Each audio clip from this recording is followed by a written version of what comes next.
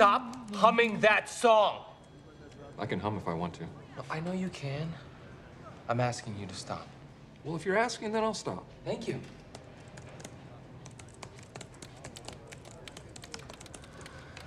Could you not smile like that? Now you're asking me to mask my emotions because of how it makes you feel? That I will not do. Seriously, stop humming, okay? This isn't accounting or wherever the hell you and your little pocket calculator were transferred from. Forensic accounting. Okay, and it's an important part of the job. Yeah, whatever. Stop being so overtly happy about doing shit work, you moron. Hey, guys. Reminder, the police union picnic's coming up this weekend. My wife's making her famous deviled eggs again. My waistline's furious. It's a bad time, Bob. All right. Go and get a slice.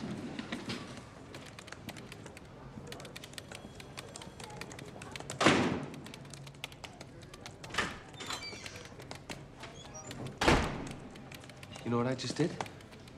I just walked out that door, saw a couple detectives, and I was about to start bad-mouthing you behind your back, but I stopped myself because my pops taught me that a man who talks behind somebody's back is a coward. Wow, I actually appreciate that. Good, because I'm gonna tell you directly to your face. No, you don't have to. No, I don't like you.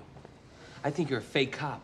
The sound of your piss hitting the urinal, it sounds feminine. If we were in the wild, I would attack you. Even if you weren't in my food chain, I would go out of my way to attack you.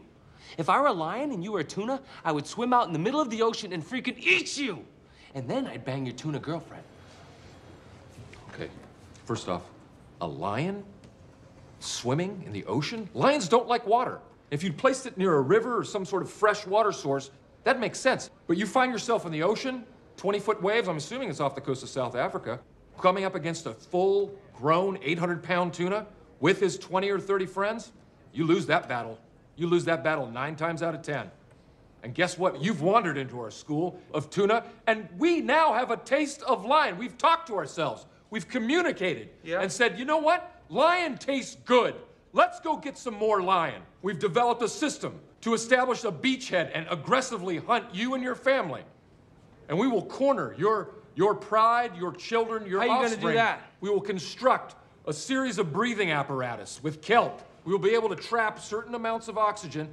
It's not going to be days at a time, but an hour 45, no problem. That will give us enough time to figure out where you live, go back to the sea, get more oxygen, and then stalk you.